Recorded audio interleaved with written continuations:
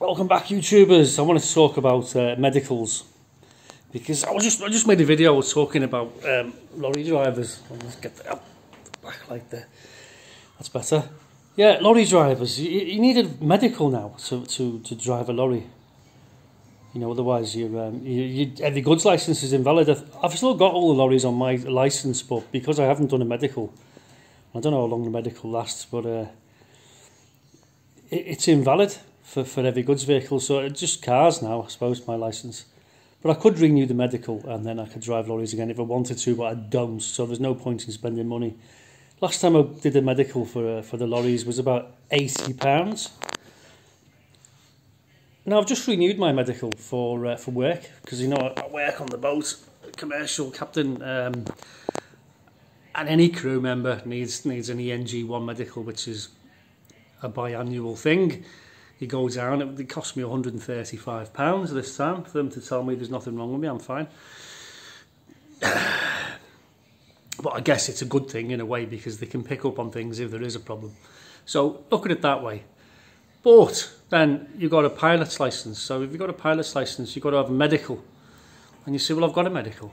I've got one from driving the boat. No, not good enough. Well, I've got one from driving a lorry. No, not good enough. I need another one. So you've got to pay again. So you've got to pay for your heavy goods license, medical. You've got to pay for your boat driving license, medical, different medical. You're even seeing the same doctor. And they've got the same stethoscope and everything, you know. And then you go for your pilot's license and they want a medical for that.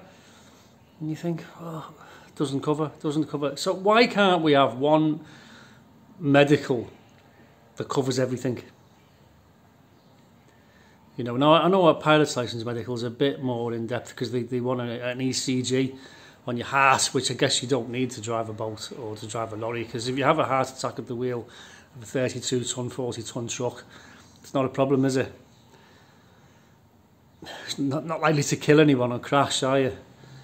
And you think, what's going on here? It's just a scam to get money out of you. What we want is one medical that covers everyone for everything. And you say, have you got a current medical? Yes, I have. Good. Great. That's it. Boom. But oh no, medical for this, medical for that, medical for the other. Now, I used to do parachuting years ago. I haven't done it for years. Skydiving, but when you're over 40, you need, guess what? You need a medical to prove you're fit to go jumping out of aeroplanes.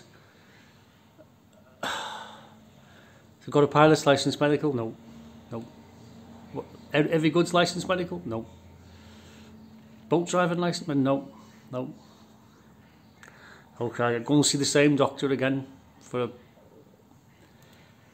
skydiving medical. Same stethoscope. Same guy signs the paper.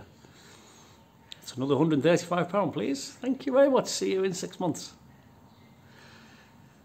And they wonder why people have got no respect whatsoever for authority.